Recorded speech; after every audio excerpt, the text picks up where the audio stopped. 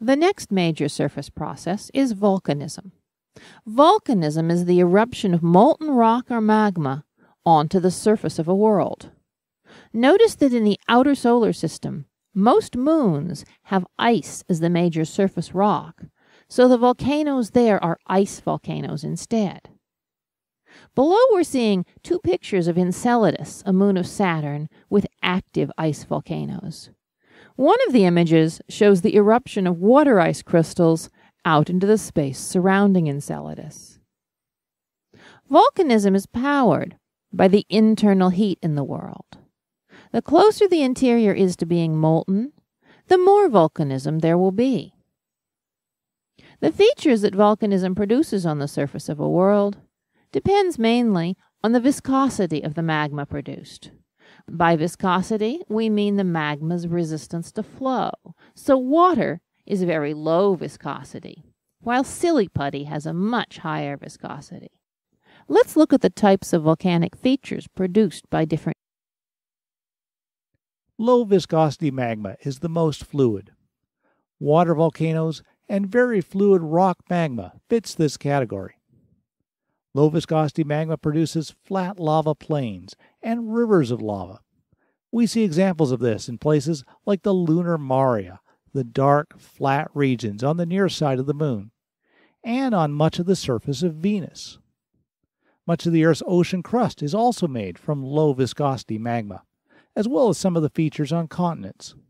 For example, the Columbia River Plateau in eastern Washington state is built up from many layers of low viscosity lava. As the viscosity goes up, the magma can't flow as easily, so it starts to build up to form mountains. The characteristic mountain formed from intermediate viscosity magma is called a shield volcano. Shield volcanoes have very gentle slopes, but they can also get to tremendous heights. For example, Olympus on Mars is the largest volcano in the solar system, standing almost 30 kilometers high and covering an area comparable to a largish U.S. state. However, the slope is so gentle that if you were standing on it, you might not even realize you were on a mountain at all. Similarly, here on Earth, the large volcanoes in Hawaii, Mauna Kea and Mauna Loa, are shield volcanoes. These are the tallest mountains on Earth when measured from their base, which is far below sea level at the bottom of the Pacific Ocean. Finally, the most viscous magma tends to produce more steep-sided volcanoes, like the ones in the Cascades Range in the Pacific Northwest. The high viscosity of the magma makes it hard for gas to escape, so these volcanoes often erupt explosively, the way Mount St. Helens did in 1980. In fact, many of the most destructive volcanoes on Earth have this sort of high viscosity magma.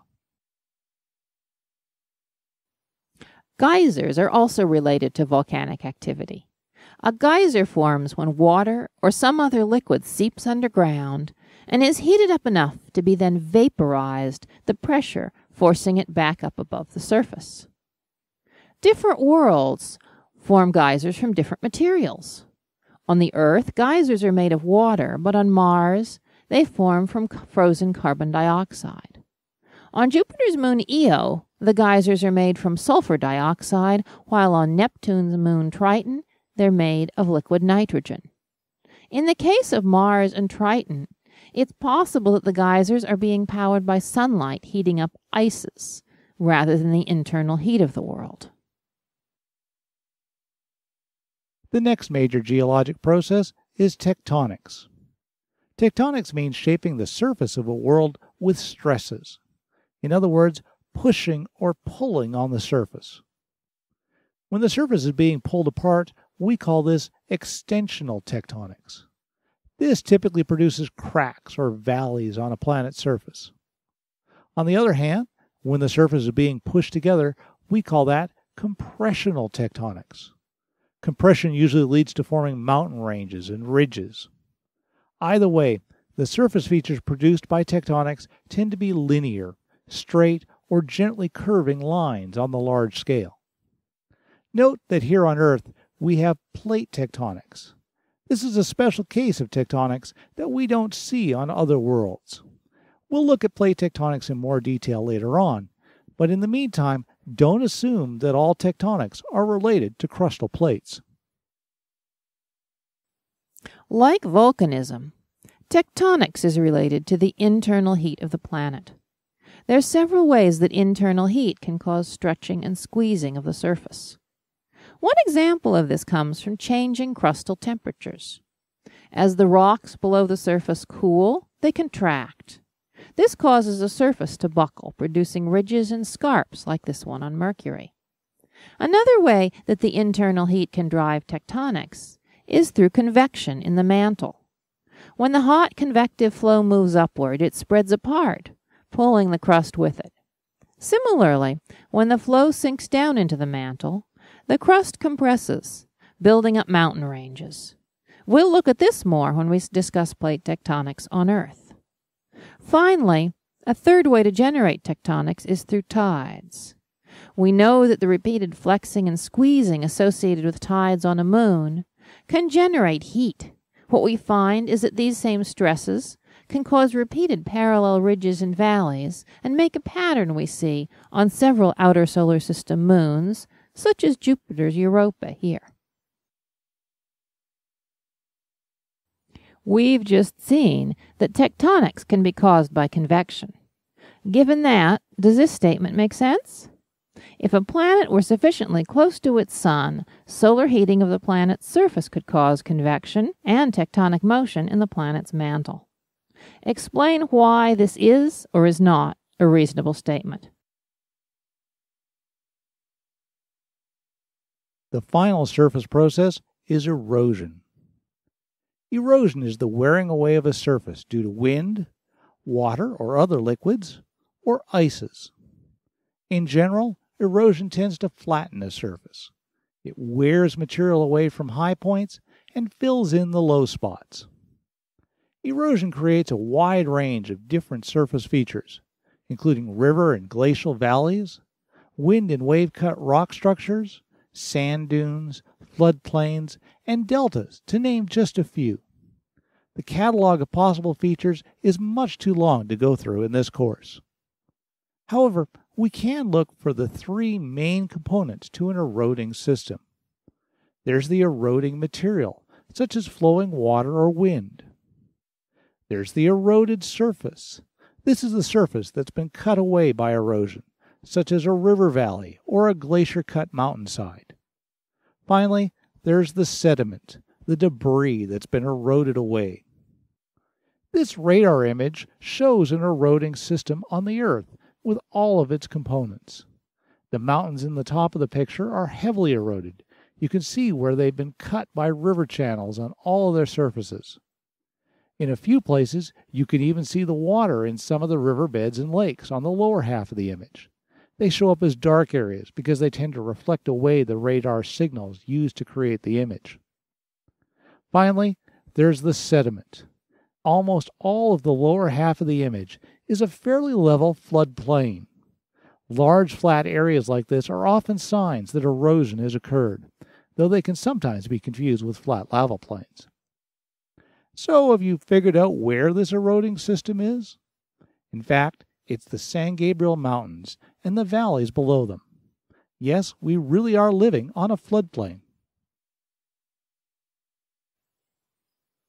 Erosion is the rarest of the four major surface processes. It requires the presence of moving air, liquid, or ice across the surface. This requires an atmosphere and enough differences in temperature around the surface to make these move. For example, Venus has a substantial atmosphere, but the temperature is the same everywhere, so there's very little wind on its surface. In fact, there are only 3 worlds in which we've seen a lot of erosion. We already mentioned Earth, the world with the most erosion and the most diverse types of erosion in the solar system. The other 2 are Mars and Saturn's moon, Titan. Mars has a long history of wind erosion and shows signs that in the past it had substantial water erosion as well. Titan is the only moon with a substantial atmosphere. It has lakes and rivers of liquid ethane, as well as wind-blown dunes made of grains of hydrocarbon ice. Now that we've gone through the major surface processes, see if you can put together the key features of each of them in this table. Let's summarize the key ideas behind surface processes. There are four main surface processes: impact cratering, volcanism, tectonics, and erosion. We can use the number of impact craters on a surface as a guide to how active the surface is. If there are many craters, then the surface is old and there is very little geologic activity. If there are a few craters, then the surface is young and there's a lot more activity. We can extend this idea to piece together the history of a world from the superposition of features on its surface. Internal heating plays a key role in driving tectonics and volcanism, and it's indirectly important for erosion as well.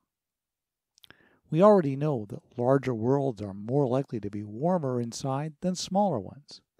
So we can say that larger worlds are more likely to be geologically active than smaller worlds.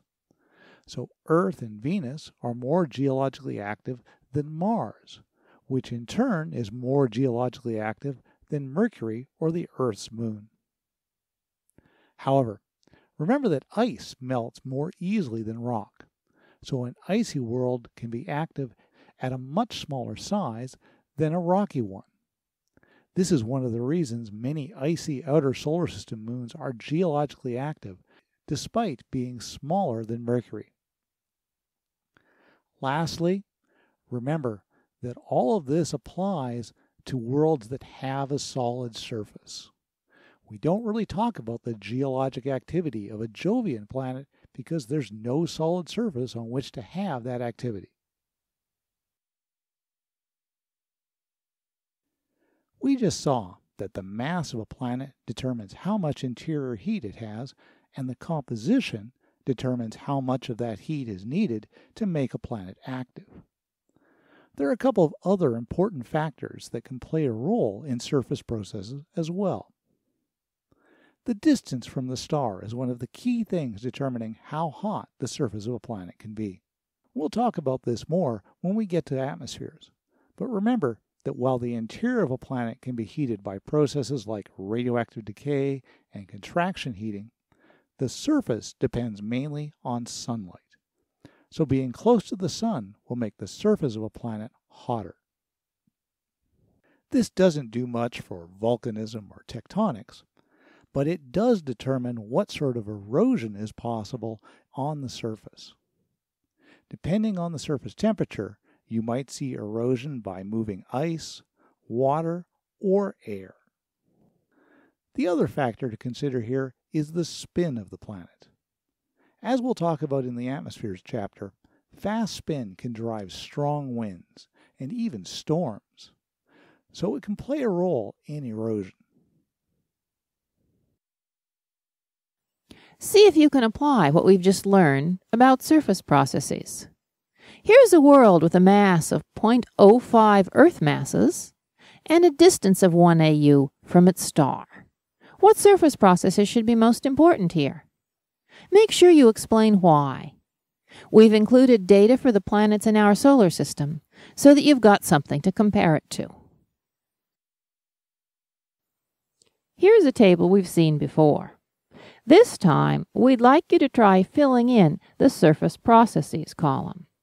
You'll probably have to look up the specifics for some of these worlds in your textbook, though for a few of them, you can also look ahead at the next few lectures, where we cover the surface processes on a couple of these worlds. Now have a look at your mystery solar system. If you're working with a group, you should compare your worlds with the rest of your group. Decide who has the most geologically active world and how you can tell. You'll need to look at factors like size and rotation here, and remember that Jovians don't have solid surfaces, so they won't count. Also decide which planet would have the most impact craters and how you can tell. Remember to say which solar systems you're looking at.